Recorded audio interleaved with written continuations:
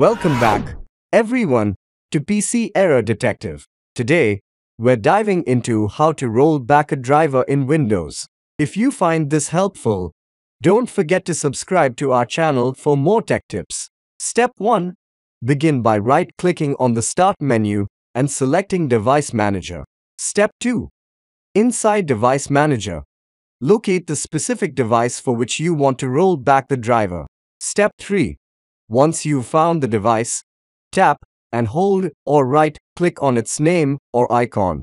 Then choose Properties to open the device's Properties window. Step 4. Navigate to the Driver tab and look for the Rollback Driver button. If it's grayed out, Windows may not have a previous driver version available. Step 5. Click on Rollback Driver and confirm by selecting Yes to the prompt asking if you want to roll back to the previously installed driver software. You might also need to provide a reason for the rollback. Step 6. Wait while Windows restores the previous driver.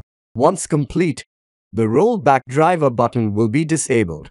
You can then close the Device Properties window. Step 7. Finally, if prompted with a dialog box stating your hardware settings have changed, select Yes to restart your computer and apply the changes. That's it. You've successfully rolled back a driver in Windows.